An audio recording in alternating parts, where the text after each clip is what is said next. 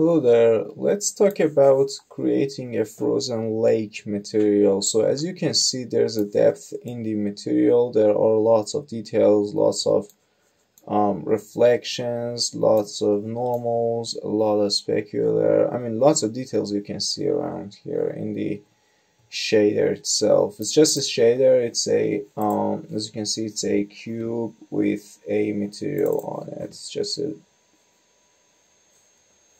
material instance that if you go into the material, there's something like this. Let's explain it. Okay, so to create a material, we have to just right click, create a material, name it something. I've already created it, so I'm just gonna go ahead and explain the material in the video on this material that I've already created. So the material is just a default lit material. It's not as bad. It's only 266 instructions. It's like a very normal costly material. It's not bad at all. And the textures I'm using, it's just the T underline Perlin underline noise. Comes from the starter content.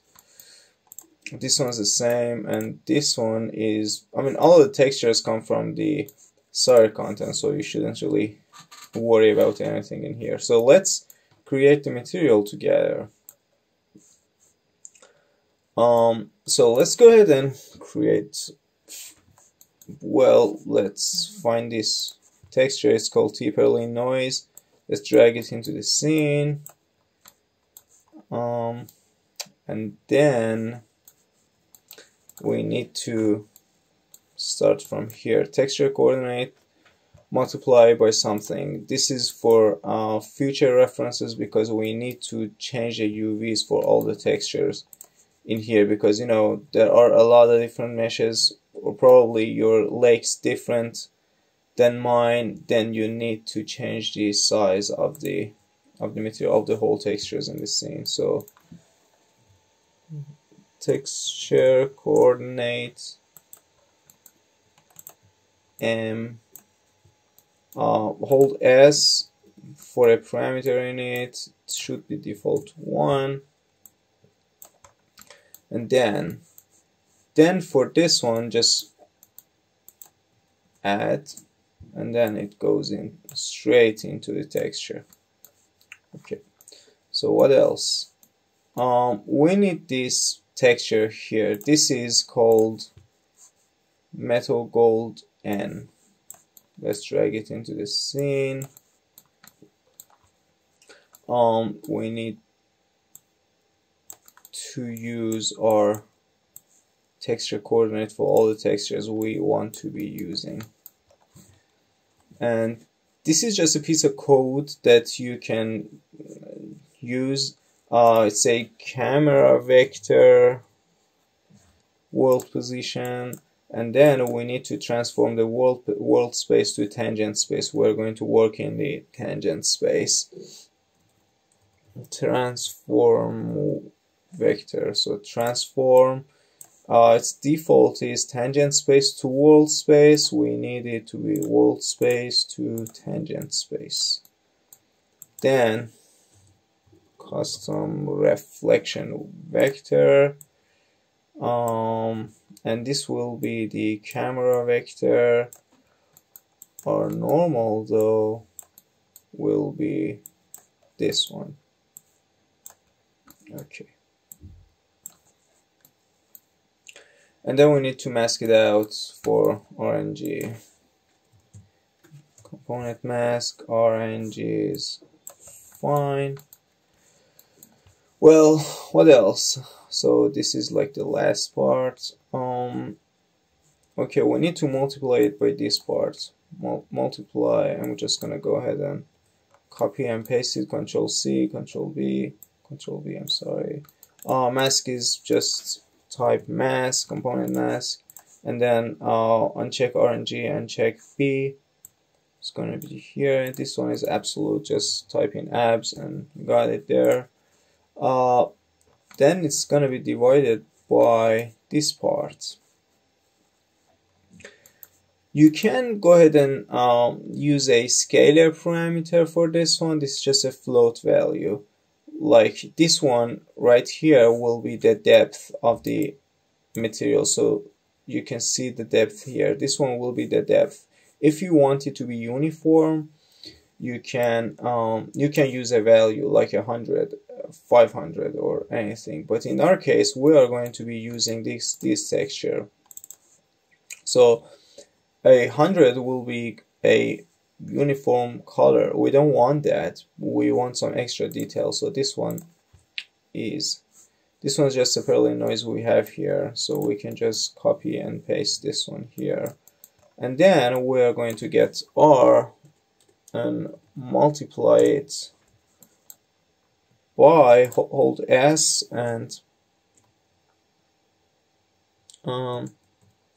ice depth. This is the ice depth, and let's default it to 50. And this one goes in here. Okay. So we've created this. We are here at the multiply.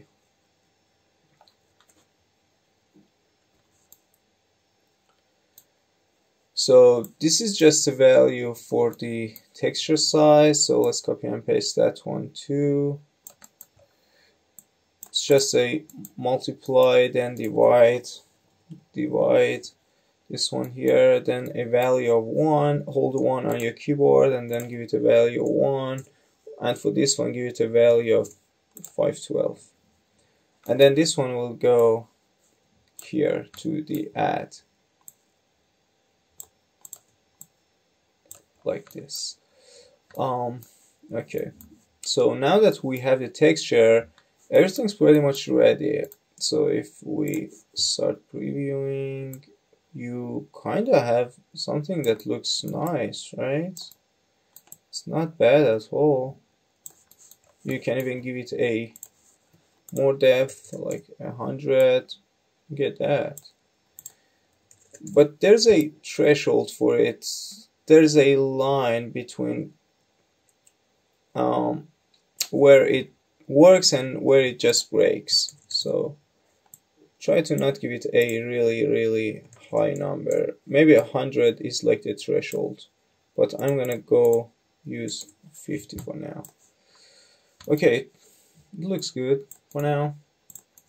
Okay, so we could just easily hook this one into the base color, but I don't really like the fact that these are too black, so I just want to add a little bit of a float to it, so make it less black. I mean, you could go ahead with this one, doesn't matter, but it's just me. And then multiply it by a color, so you could have a little bit of control for the color of it as well. I mean, it's just a demonstration. You definitely, water is not a lake, isn't like this, but anyway, let's actually get rid of this one. Oh, why not? Okay, so looks not bad. This one goes to the base color, so let's base color straightly to the base color. Get that, base color. And for roughness, what I ended up doing was to add a -0.4. So add a -0.4. This one goes straightly to roughness. And we are going to be using a normal map as well. This one right here doesn't. So if you watch closely, the textures being the UV that's going into the texture makes the texture to be seen like this. We want a normal, and it's already got some normal on it, right? But this is just all an illusion. But what we want is we want a normal map on the surface, not inside it, not in in the lake, just on the surface. So we don't really use the UV that's coming into this one. Instead, we have to use this one right here, the one that we've created for all the textures that we're going to use. For this texture though, we are going to be using T-Rock Slate, and drag it into the scene. And you can just go ahead and hook this one in, doesn't matter. But what I ended up doing was I felt like it's kind of big a little bit, so I just multiplied it by some value just in case. And I really felt like that, let me stop previewing this one. I felt like this one's a little bit probably, it's a bit too much to have something like this on the surface. Let me show you. This is like a little bit too much, because you know, if you have all these normal maps on the surface, you'll kind of lose the details inside. So I wanted to actually have both. Surface is important, the depth is also important. So I used a node called flatten normal. It's just a material function that lerps a completely flat normal between the normal you have. And then the normal intensity, which for me would be not the normal intensity, the flatten intensity. Flatten intensity.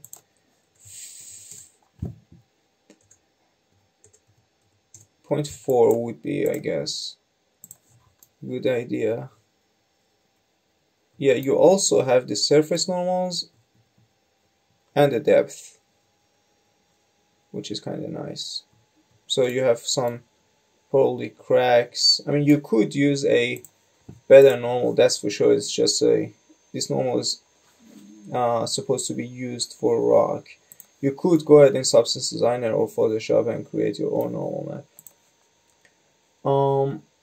And yeah, probably we could just copy these two and have it here, and this is our normal, and that's it.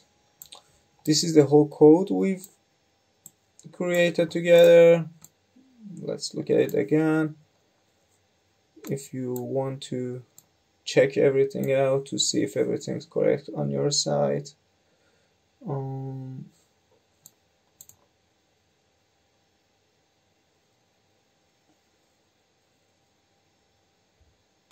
Yep, that's it. This is the lake we've created together, and I hope you enjoyed this and it is helpful to you. If it was helpful, please hit that like button. Cheers.